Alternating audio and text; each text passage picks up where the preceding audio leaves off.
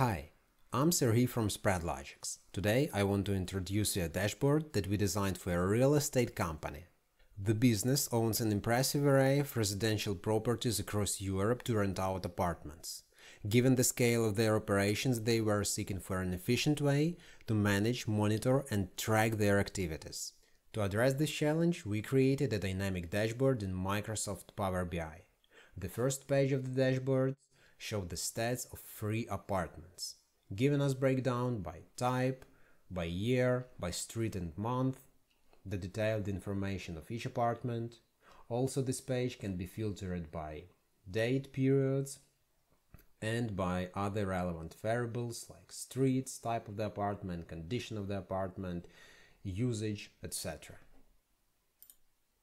If we go to the second page, we will see the distribution of tenants by their demographics. We can see the distribution by gender and by nationality in 2 different views.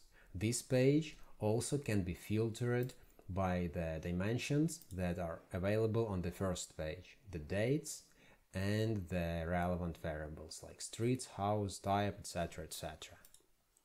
Now, when we go to the third page, we can see the information of the revenue and occupancy of the apartments and other rental properties.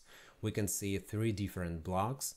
One block is dedicated to apartments, then commercial properties and parkings. For each of the block we can see the vacancy loss, the amount of vacant and occupied properties, the fluctuation rate, the vacancy rate, so that stats that are relevant for operating the business.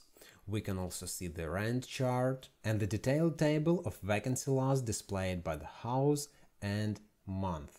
Of course, this page can be filtered by the dates filters and the variables filters as well. With our dashboard, the company monitors its properties efficiently, maximizing rental opportunities and saving lots of time by having all the data instantly available.